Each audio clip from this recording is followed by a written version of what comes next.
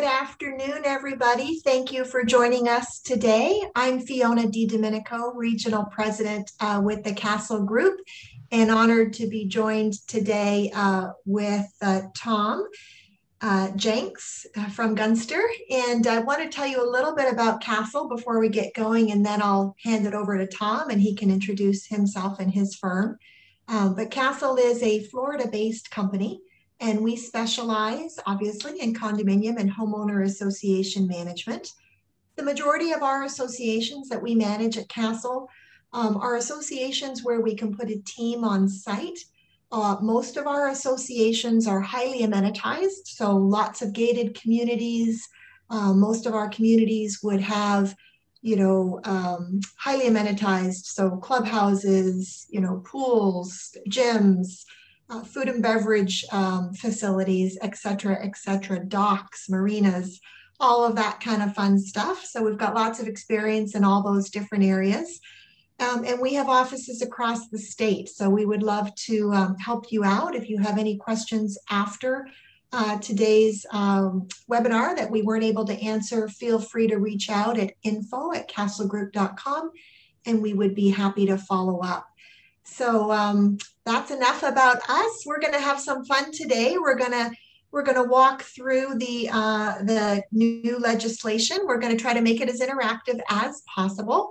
We do not want to put you to sleep, so stay awake with us. We're going to make it fun, and feel free actually as we go to chat in your questions, and I'll try to keep an eye on those, and I'll get those to Tom as we're going along. So Tom, turning it over to you. Okay, thank you, Fiona.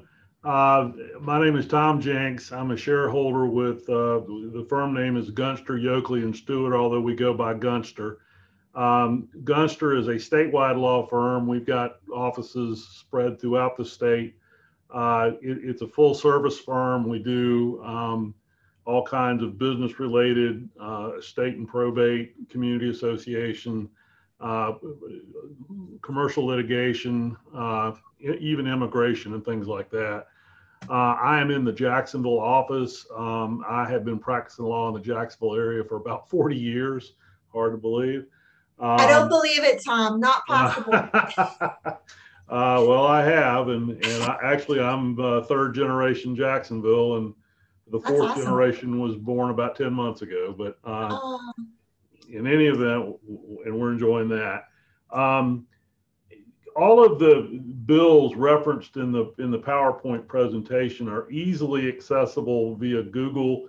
You can, for the first one, we're going to talk about Senate Bill number 56. If you'll just Google Florida Senate Bill 56, you'll be able to get to it pretty quickly. And the reason I say that is I'm not going to put you to sleep by reading all these changes to you. But nevertheless, to really understand what has happened, you need to read the actual language or have your lawyer read the actual language. My goal today is just to alert folks as to what happened in the 2021 legislature and how things changed. So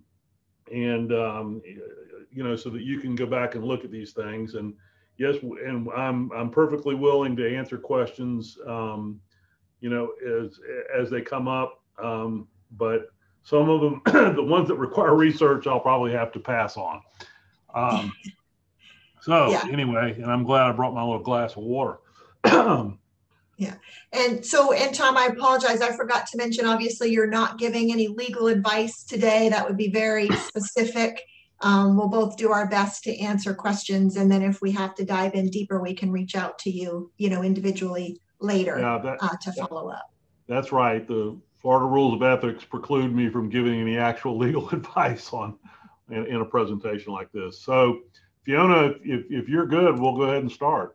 Absolutely. Let's go to the next slide. We'll dive right in. Next slide. There we go. Okay. Senate Bill 56. There's really no rhyme or reason to why these things are grouped under specific Senate bills. It's the legislative process. So, but if you again Google Senate Bill 56, you'll get these sections. The first one, 718, of course, applies to condominiums. 720 applies to homeowner associations. They made a few changes about the delivery of assessment invoices. They specify, I think it's first class mail or email delivery, but if you change the method of delivery, you've got to get the unit owners to acknowledge it in writing. I hereby acknowledge that I'm going to now get my invoices by email, and that's one of the records that you have to keep as part of your official records. There's another section that prohibits the association from requiring payment of attorney's fees unless you first give written notice of the late assessment amounts without attorney's fees. And I think you can't start hitting them for attorney's fees until 30 days after you give them that notice. And there's actually some statutory forms for these notices, which I always encourage people, if the legislature prescribes a form, use it, because the court's going to have a hard time saying anything wrong with it. 720 actually, and I apologize, that should cite 720.3085, not 303. It's basically, as often happens, a mirror.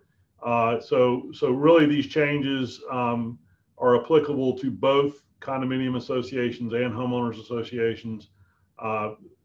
Sometimes the legislature makes them mirror each other. Sometimes they don't. I guess that's why I have a job. Yeah. There's some job security there for you, Tom. But and I would say on this one, I've had some clients ask us about this, and for the most part, like, this isn't dramatically different. I think most associations do send a letter before sending anybody right to the attorney. That would kind of be best practice. The idea is not to send everybody to the attorney. No offense, Tom, right? I know you're on the same page. The idea is to get residents to pay, right? Timely, and to educate them and make sure they know what the assessments are and when they are due. I can tell you, in all the years I've been doing this, I had one association say to me, we just want to, everyone knows when their payments are due. We send them coupons, and then if they don't, reply, we're going to send them right to the attorney. And that wouldn't have been our best practice, to begin with. There's lots of things that can go wrong there. So nothing crazy, I don't think, in this one, too dramatically different. No, nothing remotely exciting. Yeah. All right. Jumping to number Senate Bill 72. Yeah, and so this one, it just really only has one section that kind of touches on community associations and small businesses in general, and it specifies it's got some detail to it, but the upshot is, if you make a good faith effort to substantially comply with governmental health standards like CDC pronouncements, et cetera, your association is going to be protected from COVID-19 related claims. And it also establishes a 1-year statute of limitations for COVID related claims. I can promise you there's going to be a lot of case law coming out about this. So we'll see how it's interpreted. We don't have benefit for that now, but I know at the beginning of the pandemic, I had daily phone calls about, what do we do about the clubhouse? What do we do about this? What do we do about our meetings? And the general rule was, that most all lawyers were given, was follow the CDC guidelines. If you've also got local governmental guidelines, follow those as well. Well, now we've got a statute that sort of, if you did that, you should be protected. So, I think this is a good thing, and it may stem the tide of, what other might be some, I'm hesitant to say frivolous, but that's what I mean. Yeah. Cases that are just out there. So hopefully, I think it's a good balance. If somebody totally ignored, CDC guidelines and whatnot, they're not going to be protected. I've always wondered exactly how you prove how you caught something, but that's for another day. That's a whole other webinar in and of itself. Yes, We've all been discussing that one for sure. But yeah, I agree. This has come up a lot, right, with COVID, and we had the exact same experience. From a Castle standpoint, we actually put together a whole playbook for our boards and associations to follow. And hindsight's 2020, right? It kind of seems like common sense. Follow state, local, guidelines, because it is different, right? We had to have those conversations with our associations where they'd say, well, my sister owns a condo in Jacksonville and, they're doing A, B, and C. And how come we're not doing that in Orlando, for example? And it could be that the counties had different guidelines. And the only other thing I'll say on that is I always, tell our boards, guys, you're not the expert. You can't be the expert in everything. And so if you have, the CDC saying do A, B, and C, you need to be careful if you're going to just completely disregard that. And we always recommend, let's discuss with your association's attorney before we do something like that, because we want to keep everybody, out of harm's way, because those lawsuits will come for sure. Yep. Okay, number 630. Okay, now Senate Bill 630 really contains the lion's share of the amendments that were made. There's quite a bit to Senate Bill 630. Just sort of all this stuff is basically in the order that it appears when you go through the bill. The first one is an amendment to the insurance statutes. It only applies to condominiums. As you condo folks probably already know, the Condominium Act prescribes what the condos, what I'll call common element policy covers, and what the unit owners policies cover, and has a lot of other requirements that are deemed to be included in these policies, whether they are or they aren't. I am sure we've evolved to the point where the policies match the statute now.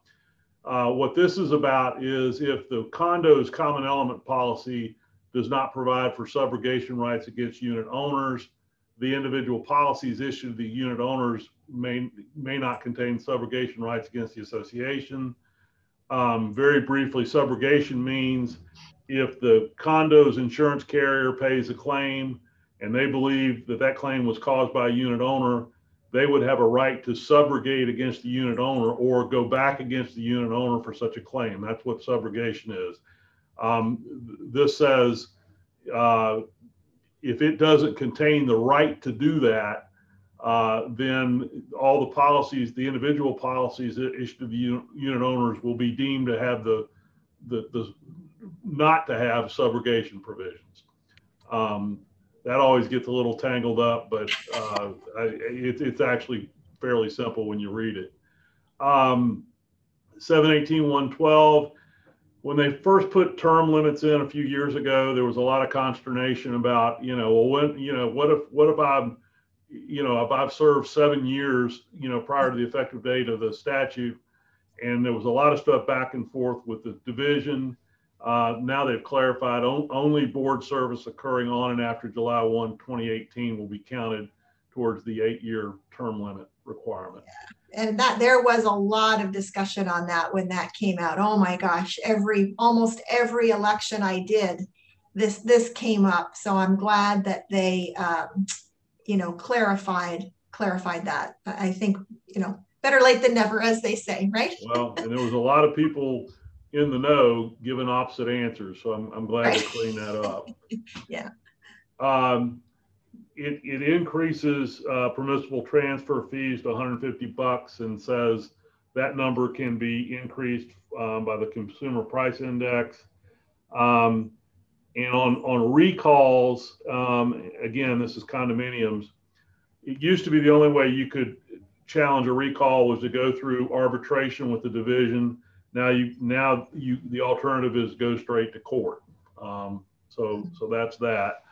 718. And on that, sorry if I can mention on the transfer fees to 150, that's come up quite a bit with my clients, again, in condos, because sometimes the expenses are high in a condo, right? If they've got, to reserve the elevator and they've got to do, international background checks, and all of those things can cost more. So I think that's part of where that push was, to get it up just a little bit higher to the 150, which I think is good.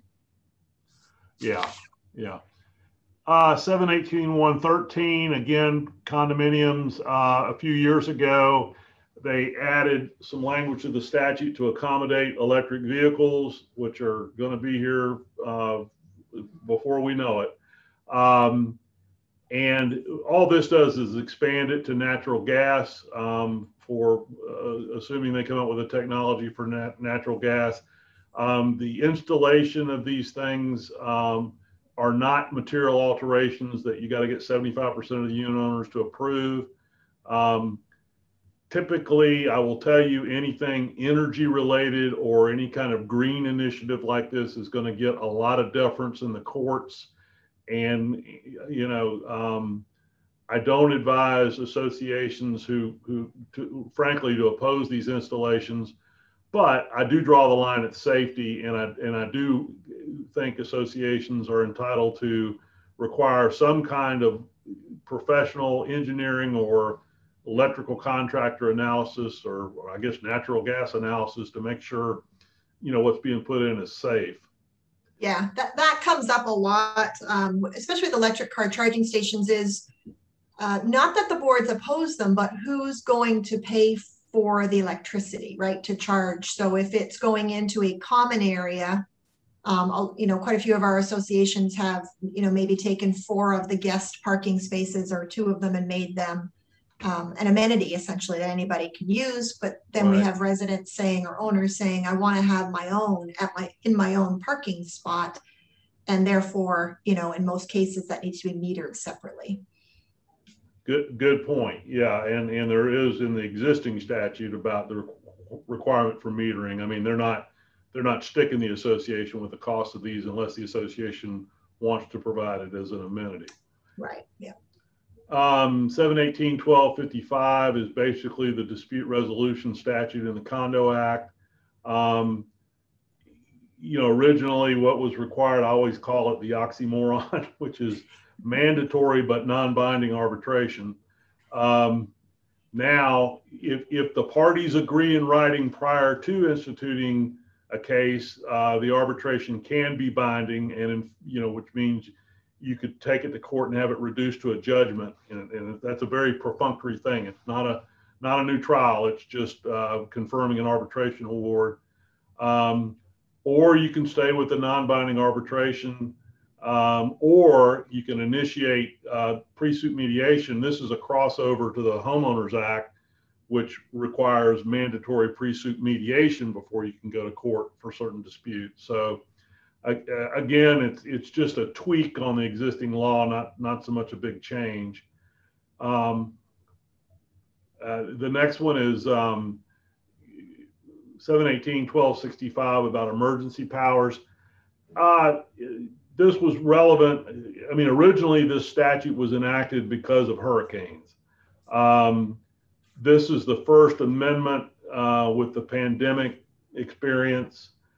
The changes are not earth-shaking. You can read them yourself. It just makes it a little clearer that the pandemic is an emergency of the variety intended to be covered by the statute. At the beginning of this, there was a real argument about people were parsing the language and saying it really doesn't apply to a pandemic. It only applies to hurricanes and bad weather. I think they've cleaned that up. So yeah, that helps. Agreed. And, you know, for the most part, I have to say, you know, in our experience at Castle with the pandemic, we had very few, if any, that I can think of off the top of my head from a resident, you know, complaint standpoint, where they said, oh my gosh, the board, you know, didn't post this meeting with enough notice or anything like that. It was everybody was very good about recognizing the board needed to meet. In some cases, you know, early on during COVID, multiple times a day as new cases of COVID were reported, you know, to the management office, and we were trying to, you know, get information out to the community. So the boards were rescheduling. We had, you know, annual meetings and board meetings that need to be rescheduled on a dime. So there was all sorts of things that needed to happen. So I'm glad they clarified that because as a board member, the last thing you need to be worried about is, you know, am I doing something I shouldn't be doing? It's nice to have it crystal clear that it's, you know, allowed. Absolutely. The next one is just sort of a little nitpick. They wanted to clarify when fines are actually due, and as most folks know, fines are initially levied by a board, and then they go to an enforcement committee. And if the enforcement committee upholds the fine, then you give the folks notice of the fine. And this just clarifies that the fine is actually due 5 days after that notice is provided. So it just clarifies what the statute used to say. The next one is 720.301. I put a notation in there. It's significant. It is to me because when they included rules and regulations in the definition of governing documents, that impacts another section of the statute which said no amendment to the quote governing documents is effective until that amendment's been recorded. And typically, or very often, people were not recording rules. And then that begs the question, well, what about architectural review criteria? Well, what I regularly say is I think it walks like a rule and it talks like a rule, and therefore you should treat it as a rule. And so for the past few years, I have advised associations when they amend either their rules or their architectural criteria, they need to record it. Well, now they've excluded rules from governing documents, so I don't think you have to record it. You can record them if you want to. It's sort of going to be an association by association situation. I know in enforcement, when you're in an enforcement mode, and if you find yourself in court or in front of an arbitrator, it's nice to say, hey, not only is everybody bound to, as a member of the association, they're bound by these rules, but they're recorded in the public records. And when Mr. Smith bought his house, he was on record notice and all that. But the flip side is a lot of people amend their rules and criteria 3 times a year. And before you know it, you've got 50 versions of your rules in the public records. So you have to think about those things. Yeah, no, it's a great point. And that's, in the perfect world, right, you wouldn't be amending your rules constantly, but that's just not the reality. What we see is as boards change and as committees change, new ideas come in, which are good. But we're always very cautious for that exact reason, and that you don't want to confuse your residents, right? It needs to be, let's not change it unless it really is a problem. And Tom, if someone hadn't recorded their rules and now they're no longer required to, they don't need to go back and record. We're just moving forward at this point. I would, we won't know for sure until a judge looks at that question or, an appellate court. I would certainly feel like since we've had this window of time, that if you didn't record your rules before July 1, I would come down the side they're enforceable because of the way they've changed this law. But there's probably some ways you can take the chance out of it. Perhaps, re-ratify the rules or something at a notice board meeting or something like that. I mean, good idea. Definitely want to talk with your association attorney, but I would think there's probably a fairly easy step you can take to ensure that because you didn't record them during that period of time, make sure they're enforceable. Right. Okay, good. 720.303, we're really getting into the not exciting stuff. Official records, include ballot sign-in sheet, voting proxies, and anything and everything else related to voting by parcel owners. And you've got to keep all those records for a year. The next one talks about accessibility, people that make records requests. Records of guest visits to parcel owners are not accessible. Those are now kind of like attorney-client privilege stuff and personnel records and stuff that are not. And I'll tell you this more often than not, this comes up because some divorce lawyer gets his client who's a member of the association to make a request to see who's been visiting the house. Right, right. What has Fiona DiDomenico been up to? Right. So, I mean, I have lived through that one more times than I care to admit, but Yeah. That's funny. So You and I were chatting. We were chatting before this, and I had said I hadn't really had that one come across, my desk yet. I've had it in like a vandalism case where someone has said, "Hey, my car was vandalized. Can you pull, the gate records?" But I didn't even think about the whole divorce thing. So see, you have so much more fun, Tom, than I get to have. You get all the good cases. I don't recall it being fun, but anyway.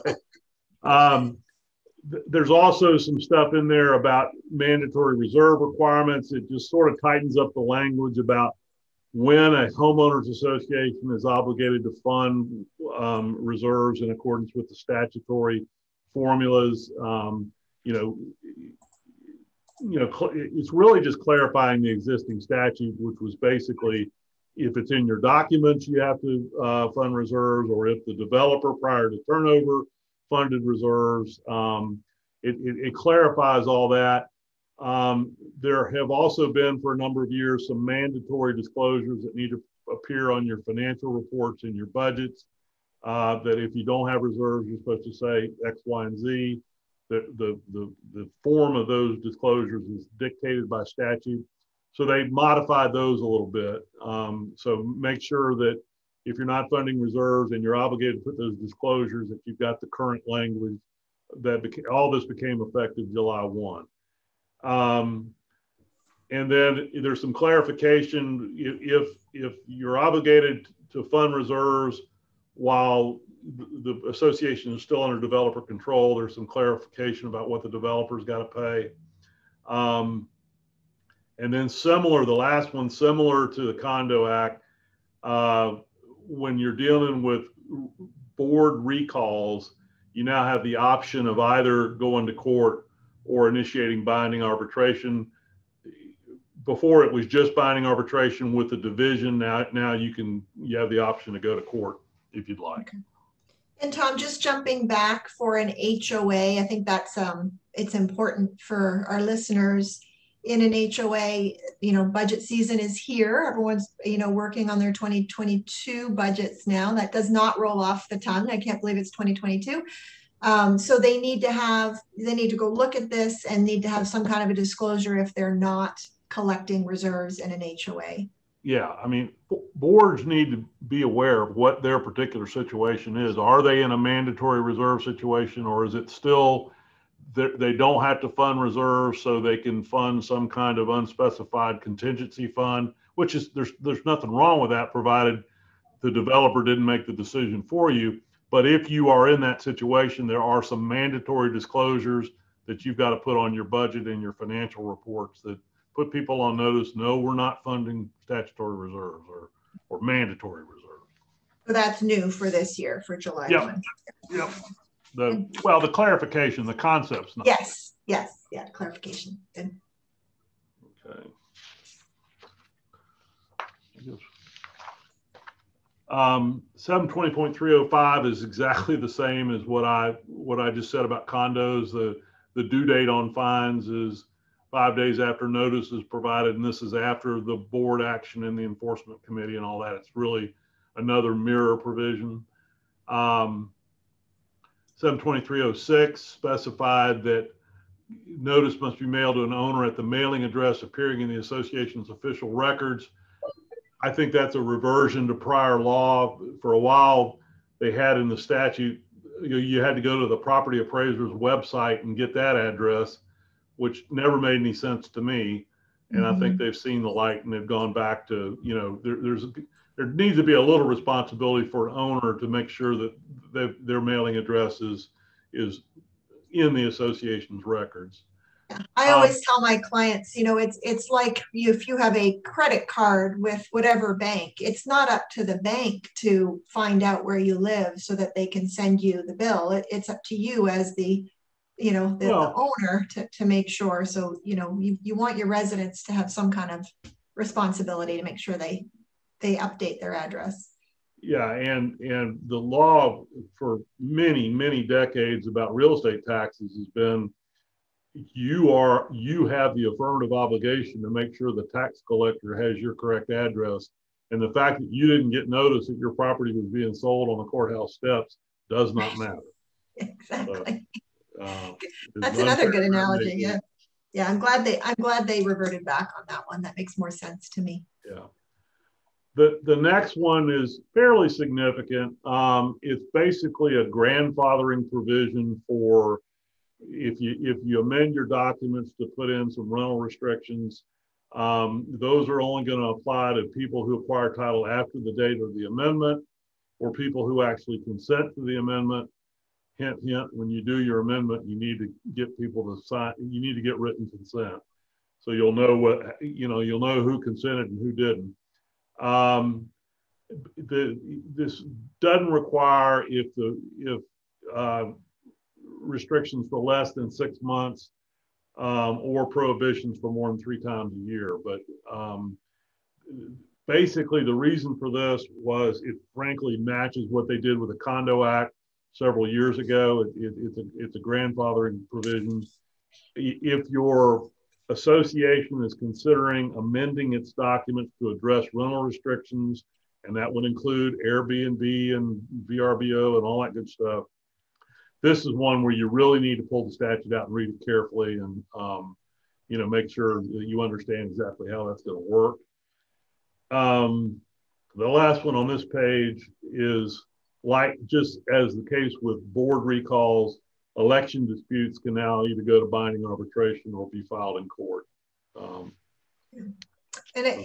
we always tell our clients, sometimes the boards will say, we don't want to spend any money. We're watching our budget, et cetera, et cetera. But guys, when you get to things like this, do not go it alone. Yes, read the statute, but you get with your management company, get with your association attorney, do that 30-minute phone call just to make sure, everything has been thought out, because it's money well spent up front than to try to unravel something, 2 years later when you've put in rules that you thought applied to everybody and don't, et cetera, et cetera, et cetera. So I like to say measure twice, cut once, and, spend that investment. That's what your attorney is there for. Use your association attorney. Yeah, that's amendments are really an area never to try to do yourself. There's just too many ways to go wrong. Yeah.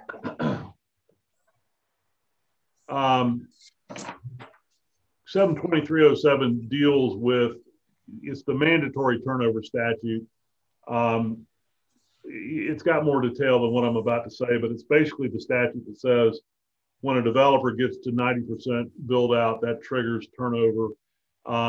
It really just kind of clarifies the language and talks about how builders figure into that. A lot of times you'll have a developer who is the person named as developer in your covenants, but they sell lots to both individuals and builders, and it clarifies how builders count for purposes of percentages that trigger turnover.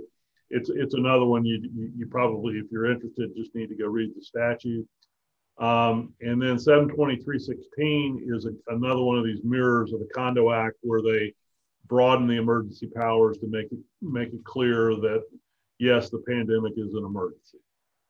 Right, and I always like to tell my clients on that one, that doesn't mean you can hold an emergency meeting,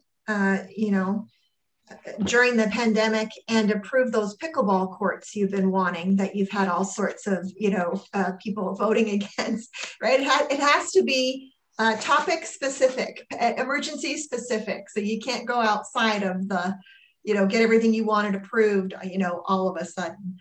So, do we have any questions from the audience? We're right on time. We're at 12:35. We got one. Fiona, we got one more. I'm sorry. That's okay. It was just one little tag, straggler. Yeah. So this is not in the Condo Act or the Homeowner Act. This is the governor's No COVID-19 Passports Act. So if you want to see, how, you can't make people carry around a proof of vaccination in order to get on a ship and all that stuff. Although ships are a bad example because they're fighting about that right now. But they're doing it. Maybe in the theater is a better example, but that's where that statute is. Yeah. And I have to say, knock on wood, I don't want to jinx myself, but again, for the most part, we have had great, cooperation across the state with the majority of our communities. There's been some heated debates, but in most cases, people have agreed to disagree.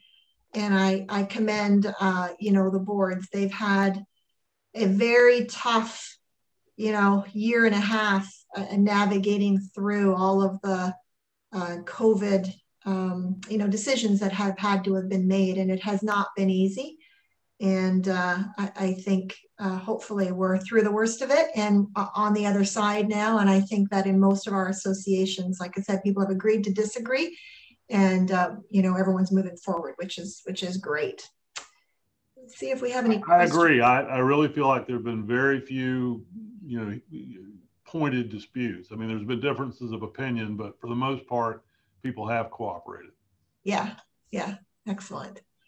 Good. We don't have any questions that have been chatted in, and I think that's, Tom, you have done such an excellent job articulating what everything meant with ease. So thank you for that. Anything else, Tom, you wanted to mention? Well, there was a few questions we got ahead of time. Yes. If you want me to address those, I'll be perfect. Yeah, if you best. have those, let's do that, and I'll let you know if anything else comes in. Okay. The first one is, what prompted the change to elections? The site is the 720.306 subsection 9. I think this is one of those, you have the option to go to court now. I don't know exactly what prompted. I know a lot of lawyers complain that the arbitration process has gotten slow, that the division's understaffed, and it takes forever to get a case heard. That would be just speculation on my part. And then this question also cited 720.311.6. I think it's a miscite. I'm guessing this has got to do with 720.306, 1H, 1 through 5. This is the grandfathering provision for leasing that we were just talking about. And I think the motivation for that was to bring it in line with the Condominium Act, which has had that. Just to digress for a second, in the case of the Condominium Act, there was a case called Woodside probably 12, 15 years ago that said, if your documents say they can be amended on a 2/3 vote, then they can be amended on a 2/3 vote. And if that changes from a no leasing restriction to nothing less than a year, so be it. You were on notice that your documents could be amended. The legislature didn't like that, at least in condominiums. So they came back and enacted legislation for grandfathering. And now this has gotten to the HOA side of things. And in all fairness, if it's applicable in condos, why wouldn't it be applicable for HOAs? And so I think that's, yeah. And we've seen it. It's interesting. It's not as prevalent in HOAs because you do think of rentals, being in condos more. But in our large scale as HOA associations that are in, touristy, more, closer to the coast, closer to the beach, for sure we see it. And it's been an issue where we've had, 6-bedroom homes that all of a sudden are being, rented out constantly. And so it's some associations in an HOA, they'd go, oh, it doesn't affect us, but not if you're on a coastline, it for sure it does. We definitely see it. The next one, can you please review aging condominium inspection / certification requirements in the state? That would probably be a little bit beyond the scope of what I do. Really the only thing in the condo, there's nothing in the Homeowner Association Act, but in the Condo Act, it's really tied to insurance renewals, and there's a requirement, I think it's every 3 years, that you have the building inspected, but that's more towards establishing replacement value and that kind of thing. Building inspection, I am sure there are some state codes, but I'm also sure there are a lot of local codes that have to be complied with. So the answer is that probably varies from state to state. Having said that, I do know that the committee of the Florida Bar that gets involved with legislation of this nature has appointed a quote blue ribbon committee to look at this in terms of the Surfside disaster. And this time next year, we may be talking about a lot of changes in a lot of places having to do with inspections. But yeah, with that tragedy, and I can tell you couple of things. One, if you go to castlegroup.com/webinars, I believe that Craig Vaughn, one of our founders, or maybe it was James Donnelly, has done a webinar recently on this. So that question would be, that you could dive into that. So again, castlegroup.com/webinars. And this webinar will be posted there as well. But all the webinars that we've done are there. And I think there's been a couple of them regarding condos and inspections. To my knowledge, there are 2 counties in Florida that do require a 40-year certification. And I agree with you, Tom. I think that's probably going to get replicated in more counties after what we've seen. Yeah. How's the pandemic affecting legislation? Well, I think we've talked about that today. I mean, obviously the emergency powers have been broadened. We've got a statute providing good defenses for folks that follow CDC guidelines and things like that. And the no COVID-19 passports legislation. I'm sure there's other stuff that's been done in response, but that's pretty much, in the sphere of what we're talking about. That's yeah, and I can tell you too, I think it's been eye-opening for the lawmakers to recognize, quite frankly, the gravity of the decisions that board members have to make on a daily basis in our homeowners and condominium associations across the state, and that it is a volunteer, thankless position for the most part. I sit on the board of CEOMC, which is all of the CEOs and the management companies across the state of Florida, and we advocate in the legislature for issues that are important to homeowners and condominium associations. And I think the only silver lining, if you can say that, is that it has made people aware of it's not just deciding what color carpet goes in the hallways or whether or not to approve a pickleball court. The boards are making very important, decisions that affect people's lives on a daily basis. So I think that is one aspect that may be a positive. Okay. The next one, explain the new collection of assessment steps. Really, the only thing that's new is the business about how you deliver assessment notices, and if you change it, you've got to get written consent from the owner, and then the requirement that you need to send them a late notice without attorney's fees and give them 30 days to pay before you can include attorney's fees in the claim. But the stuff we had before, which is a 45-day intent to lien and 45-day intent to foreclose, have not been changed. So these are they don't make it easier to collect.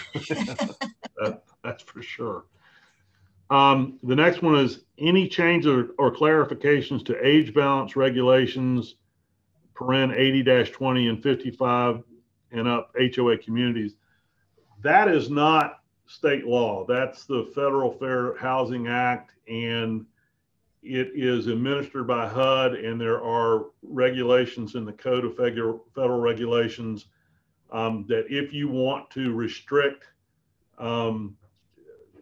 age, in other words, no kids, that you've got to comply. And there's a whole laundry list. The 80-20 reference is there's a supposed safe harbor that as long as you don't have more than 20% in violation of the age restriction, you're okay. That's always something I urge age restricted communities not to rely on. The regulations require questionnaires and regular surveys and acknowledgments when people buy and acknowledgments when people rent and all that. And then there is a registration with the state of Florida who administers some of the federal HUD guidelines, and you need to be doing all that stuff. But certainly nothing in the legislation we've talked about today changed any of that. Did the legislature adopt strict rules for reserve fund investments, only CDs, unless a professional advisor okays other assets? The answer is no. The legislature has never dictated how you can invest your reserve funds. That gets into fiduciary duty and business judgment and all that kind of stuff. But no, there's nothing in the new legislation that did that. All there is, as we discussed before, some new requirements for disclosure on your financial reports and budgets, and some clarification of when reserves are mandatory. The next one is, can a community association charge a percentage late fee plus a fixed dollar amount late fee? That's nothing new.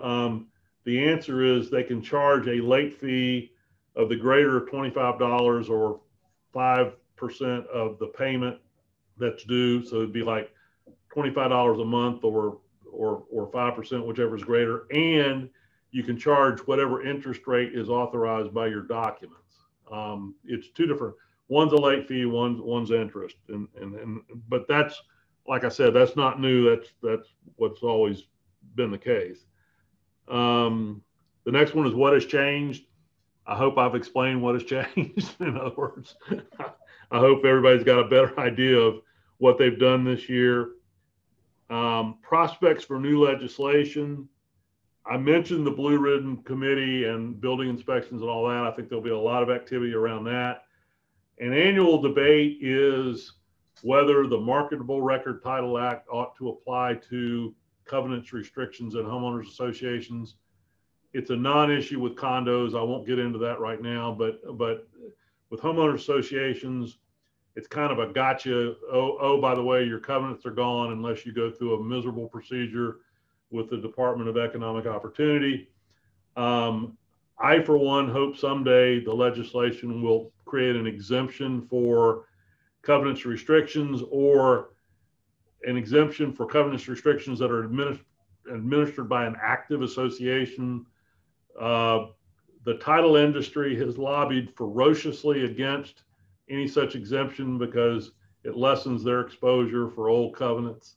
That's my little soapbox, but that's one I'd like to see get changed. And the last one is, do mortgagees have a vote regarding rental restrictions? They don't have a statutory vote, but they may well be. You have to look at your individual documents. It may say, lenders have the following rights, and in that list may be to vote for amendments, any amendments or amendments affecting rentals or whatever. There is a document review process there. There are some statutes, not this year, but in the past 5 years, that create, you have to just read them, about if you send a lender a request to participate in voting on something, there's time limits after which it's presumed they waived their right and voted in favor. So you have to look at that. But as far as them having a statutory right to vote on rental restrictions, the answer is no. That's all the questions I got. Good stuff. And let me just make one last check. I think we've got them all, Tom, but let me just confirm here real quick. Yeah, no open questions. So with that, Tom, thank you so much for being so generous today with your time. Really appreciate it. Okay. And for all of our board members that decided to join us today, thank you for your time. We hope that that was helpful. And as Tom said, he gave you an overview. Google away if you have more questions, and certainly feel free to reach out to Tom at his firm. His information there is on the screen at Gunster, or reach out to us at Castle Group and we'll get you to Tom. Thank you so much, everybody. Have a great rest of your day, and we'll see you again on our next webinar. Thank you. Bye-bye.